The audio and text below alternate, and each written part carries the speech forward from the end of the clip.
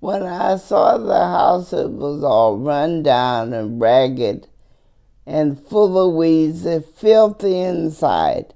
And I said, I'm not moving my kids into a filthy house like that. And he bought it anyway. And so I refused to move up. For 6 months, I stayed in Marin County. And he'd work down there, he'd get in his truck, drive up every night to check the house out. I never worked so hard in my life. And we had the house eventually rewired, but we worked hard.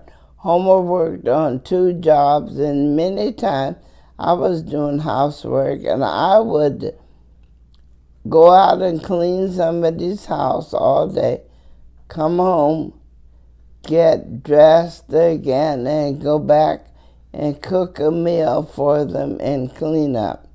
And I did that for years, but both of us worked hard.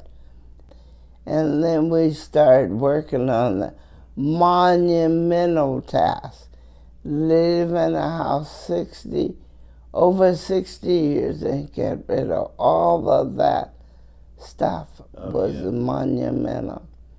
But Homer worked hard in the garden, and he helped me in the house.